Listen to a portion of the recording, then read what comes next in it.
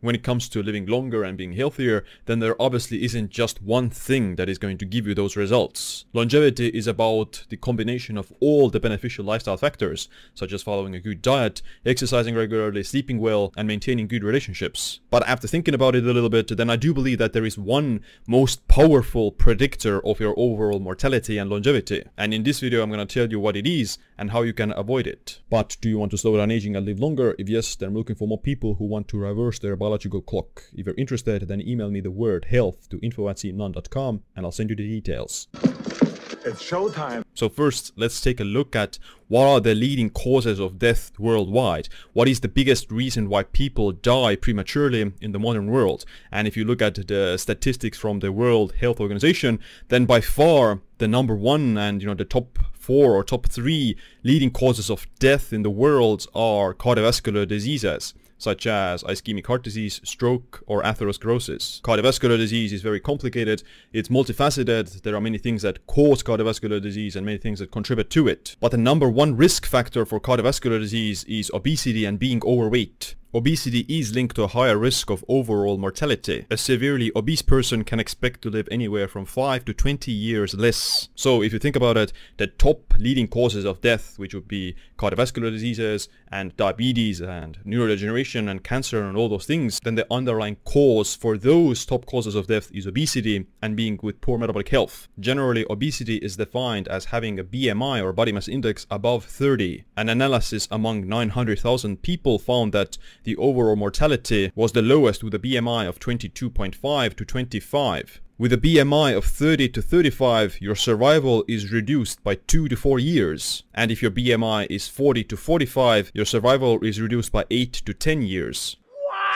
So for overall health and longevity, then you certainly want to make sure that your BMI stays below 30 at the minimum. But BMI can be a little bit misleading, that is true. If you do have some muscle, then your BMI will be at least 1 to 2 points higher than is normal. For example, my BMI is around 25.5 to 26, which does put me technically into the overweight category. But at the same time, my body fat percentage is low, usually around 8 to 10% year round, and I also have plenty of muscle tissue, which does increase my BMI. But even if you are very muscular, you have actually elite level muscle tissue and you're like an athlete, but in order to get to a BMI of 30 would mean that you just have too much fat.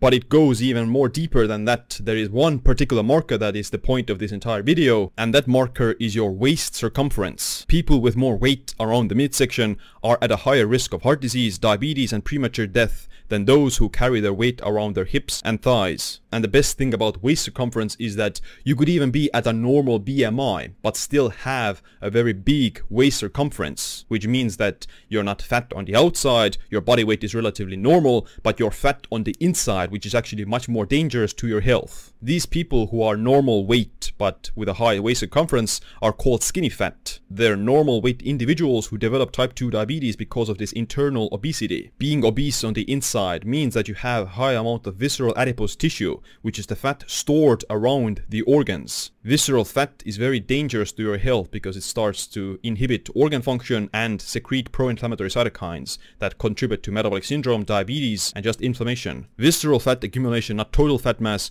is strongly linked with metabolic disorders, diabetes, cardiovascular disease, and type 2 diabetes. So if you have a high waist circumference, so you probably have seen these people, they have a pop belly, they have skinny arms but big guts, so that's a sign that you have internal obesity with a lot of visceral fat around the organs, especially the liver. And non-alcoholic fatty liver disease, which reflects that you just have fatty liver, not caused by alcohol consumption but by poor diet, then that is one of the biggest predictors of developing metabolic syndrome, which then doubles your risk of cardiovascular disease. According to the World Health Organization, obesity is characterized as a waist to hip ratio above 0.90 for males and 0.85 for females. So basically what you want to do is take a measuring tape, you first measure it around the waist, which is slightly below the belly button.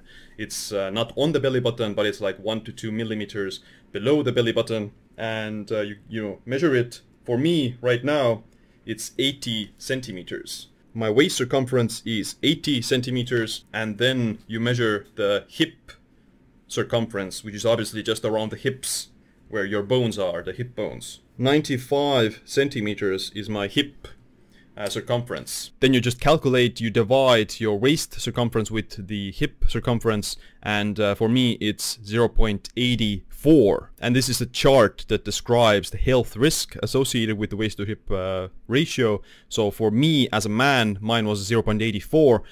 If you're a man, you want to have below 0.95, so that's very low risk. For me it's very low risk, 0.84.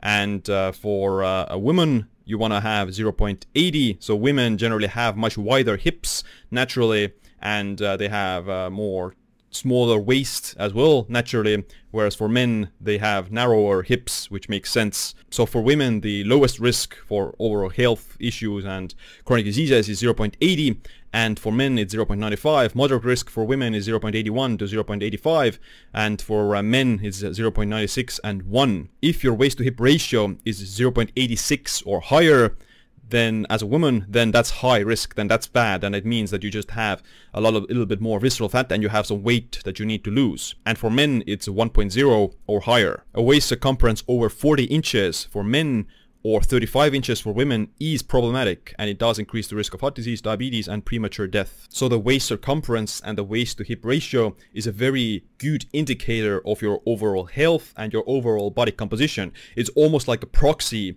of the things that you are doing in your overall health routines, and whether or not you're heading in the right direction, and whether or not things are in the right spot. If your waist to hip ratio is too high, you're in the high risk category, then that's a sign that you need to lose some visceral fat, especially around the organs, or you just might need to just lose overall fat, because yes, if you are with a BMI, let's say of 30, then your waist to hip ratio is gonna be also higher, and it means that you just have a little bit of fat that you need to lose. Fat. Whereas if you have an optimal waist to hip ratio of, at least in the moderate category, or ideally in the low category, you want to have it at least for men 0.95 and lower, and for women 0.80 and lower. If you are in the low category, then it means that you're just following the healthy lifestyle routines and you're heading in the right direction and you are in a healthy spot with your health. So if there was just one particular marker that you pay attention to and to assess your overall health, then it would be the waist to hip ratio. Everything else you do, like the exercise, the good diet, the stress management, everything else, they just help you to achieve a better waist to hip ratio and a lower waist circumference. Of course, there are many other benefits to exercise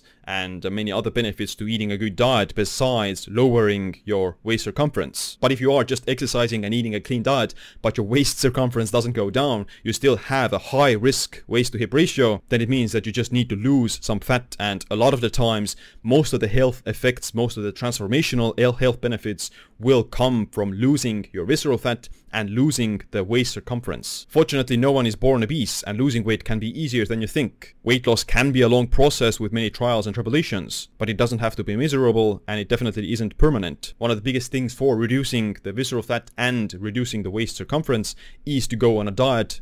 Plain and simple. You need to eat a little bit less calories, you need to exercise to increase the burning of the visceral fat, and you also need to stay consistent with your diet. If you do want to learn how to lose weight and achieve an optimal body composition, then check out my book with Dr. James DiNicolantonio called The Obesity Fix. But other than that, thanks for watching this video. Make sure to click a like, subscribe, notification bell as well. My name is Siim. Stay optimized, stay empowered.